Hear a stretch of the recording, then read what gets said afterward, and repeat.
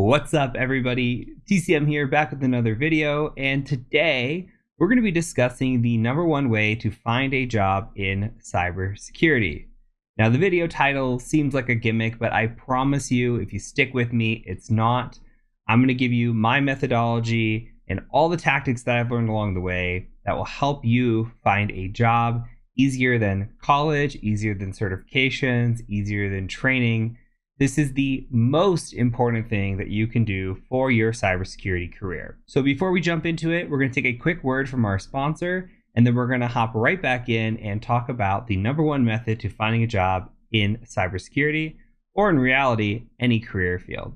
This video is brought to you by Cybersecurity. Keeper protects your organization's passwords with an ultra-secure and easy-to-use vault your employees will love. Keeper enables your employees to securely create and share strong passwords and is the highest rated product in the industry. I love Cybersecurity's web interface. Now I can come in here and keep all my credentials for my favorite pasta recipes if I want to, but that's not all. I can come in here and actually create records for lots of different things. We have login records, payment records, contacts, addresses, bank accounts. We can even put photos or driver's license, even your favorite SSH keys if you want. You can store it all in here securely and safely within the vault.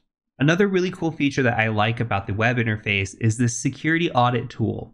It tells you how strong your passwords are, if you're reusing any passwords, which you totally should not be doing, and if you have any weak passwords that need updated. As a security professional, I really love that. So what are you waiting for? Follow the link in the description below and receive a free 3-year personal plan of Keeper's award-winning consumer password manager. Yours truly went to 6 years of business school. I did 4 years in undergrad as an accountant, and then I did another 2 years of schooling in my graduate school to get my MBA.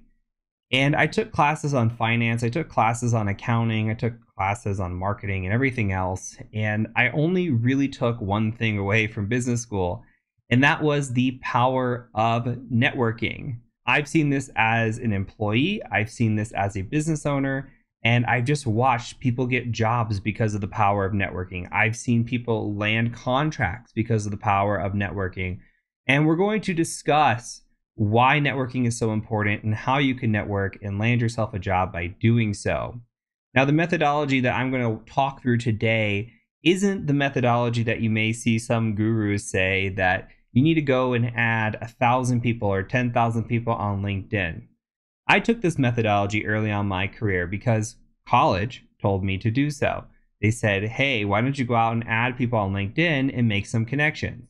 Now, I took that as, let's go ahead and add 1,000 people and see what sticks.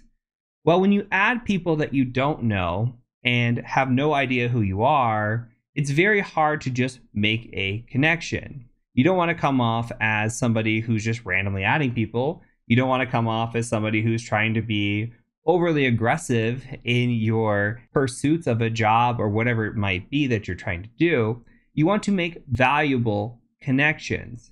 So when you go add 1,000 people, which is what I did, I got 0 value out of it.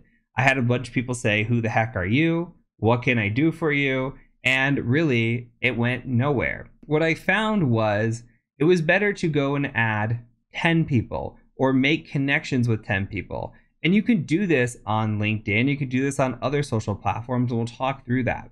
And you might be saying, hey, I'm an IT person. I'm trying to get into cybersecurity. Most likely you're introverted. I'm introverted. Not saying everybody watching this is, but most of us spend more time staring at our feet than we do looking somebody in the eyes. And that's because we're introverted. So how, as an introverted person especially, do we make these valuable connections? Well, if you go on something like LinkedIn, for example, you can start communicating with people. You don't have to go directly to the friend request. Why don't you start with reading a blog, reading somebody's posts, engaging with people?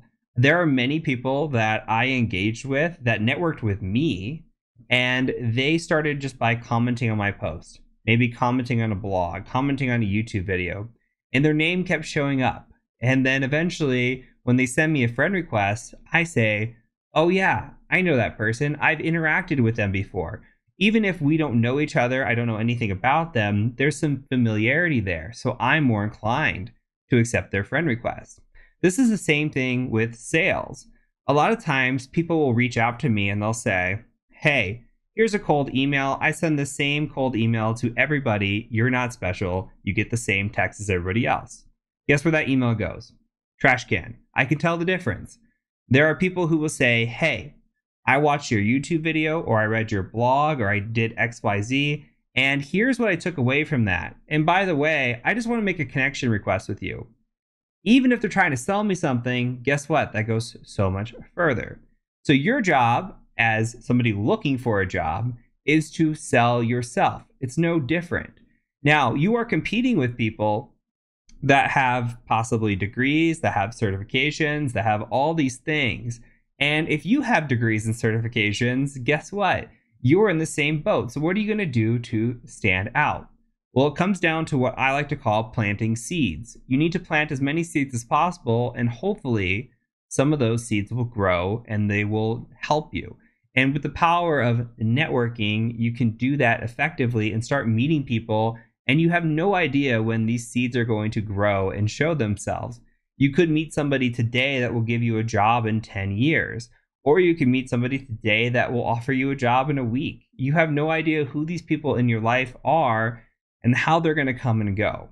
So when it comes to something like LinkedIn, engaging with people is more important than adding people. Eventually, you can get to the friend request portion and you can communicate and contact them. Again, you don't want to be overly aggressive. You want to say, hey, I see you're in cybersecurity. I'm looking to get into cybersecurity. Can we talk about it? Don't say, hey, I'm looking for a job. Can you help me out? That is overly direct. And unless the person knows you, what are they going to help you out for? What's the purpose behind that? Not a great strategy. So you want to build up that relationship before you try to ask for something. Better yet, I believe in the power of community. I believe that the better you are as a person, a little bit of karma here, the more that'll come around. When I was first getting started in the industry, I was writing blogs, I was doing YouTube videos, I was doing everything that I could. And even more so, I was hanging out in a Slack channel and I was just helping people through their certifications. I was helping people with their questions. I was just trying to be as helpful as possible. Was I expecting anything in return? No. But what was I doing? I was planting seeds. When somebody read my blogs or somebody saw my YouTube videos or I helped somebody out, you have no idea who's reading, who's watching, or who you're helping. Well, it turns out I was helping people that were getting into the field. So those people remembered me when they got a job and said, hey, you want to come work with me? I had managers and CISOs and directors reach out to me and say, we would love to have you on our team. I didn't know these people, but these people felt like they knew me. This is the same thing that we do when we're selling. We're selling pen tests, we're selling education, whatever it is we're selling. We have all of our leads are inbound. It's just because people, when they come in, they've seen us on YouTube, they've heard about us from a friend, and they already feel like they have a connection. That is the power of networking. You do not have to interact with anybody immediately for that seed to be planted. You do not have to go to a conference and meet and shake hands with anybody if you are incredibly introverted. Now, conferences are great. Volunteering is great. Just planting seeds anywhere you can is great. But if you're introverted like me, maybe there's different ways of doing it. So when you think about sending that next connection request and you think about networking with somebody, maybe add some value behind it. Research the person that you're going to connect with. Try to find out a little information about them, and that goes a long way. When you finally do reach out to them, don't start asking for stuff right away. Say, hey, I really like your blog post. I really like your video. And let's talk about that. Talk to me about your career. People love to talk about themselves. Ask questions, plant seeds, and that will grow in time. You don't need to be overly asking. The worst thing that I get when people message me is, hey, can you help me find a job? Hey, can you answer these questions for me? And it's, hey, give me something. Even though this relationship hasn't been established, I want something from you. It should be the other way around. You give and you'll get in return. Think about that the next time you're looking for a job, a new career, whatever it might be. Even a sale, whatever your industry is or you're trying to do, this advice works wonders. So I believe strongly that networking is by far and above any lesson you'll learn in cybersecurity, any technical skill you'll get. If you can master networking, you can do whatever you want in your career.